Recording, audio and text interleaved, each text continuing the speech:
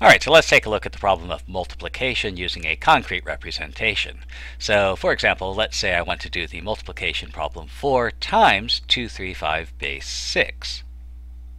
And so if we go to our basic definition of what multiplication is, then 4 235 base 6's, well, that's really 4 235 base 6's added together or combined. So what I can do, since we're working base 6, we'll go ahead and set down our place value chart. Again, the actual shape and appearance of the units doesn't matter. The only thing that's really relevant, smallest, next larger, larger, larger, and so on. I'll put in 4 places here, but maybe we need more. We don't know how many we're going to need in advance, and we can always add columns to the left if necessary.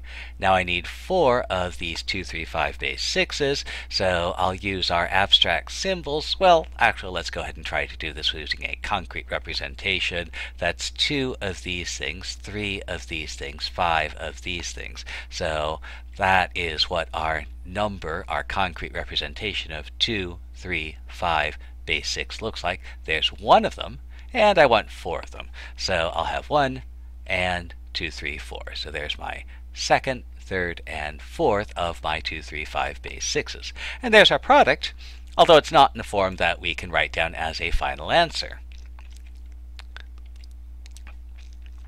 But since we're working base 6, what that means is I can take 6 of anything and bundle it as 1 of the next thing up. So let's take a look for that. So I'm going to look for, here's 1, 2, 3, 4, 5, 6, 1, 2, 3, 4, 5, 6. Now I'll find those sets of 6, and for convenience I'll color code them.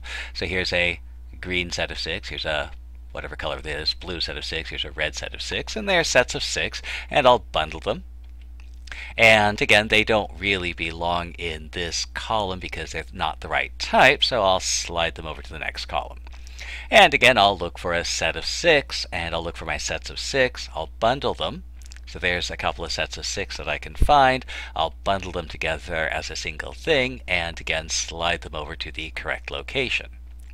And again, I'll look for a set of 6. So here's a set of 1, 2, 3, 4, 5, 6. There's a set of 6. I'll bundle it together to form a larger thing. And again, slide that over into the correct place. And here is what I have. I have no more sets of 6 that I can find. So at this point, I'm done.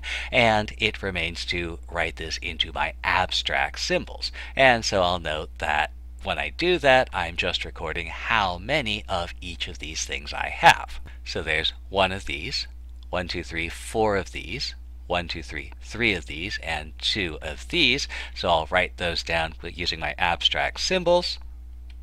And there's my final answer, 1, 4, 3, 2, base 6.